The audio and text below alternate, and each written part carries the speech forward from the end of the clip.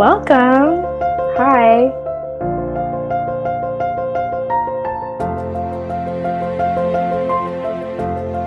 I'm Sarah. Hi, I'm Hannah. Hi, I'm Tinsei. I'm Sophie.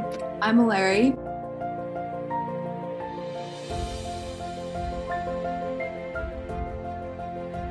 It's a matter of who we elect and amplifying the voices of people who are underrepresented in our government as well. Factories would be built right next to neighborhoods, minority neighborhoods. So it's from the beginning, the system we've been on, the consequences of that are just coming up now.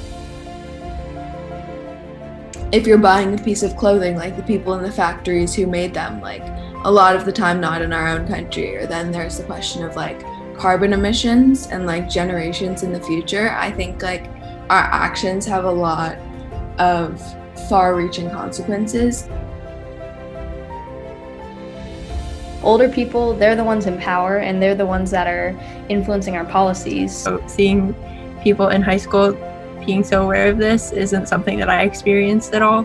So I do see a shift. I have sensed a shift from even when I was in high school, middle school, whatever, to now.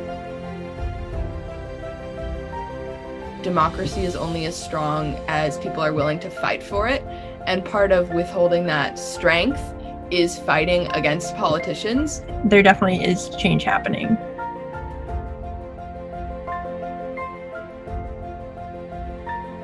Having these discussions is so cool and so important. Thank you so much for coming. Yeah, thank you guys so much for coming. Thanks, guys. Thank you so much. Great.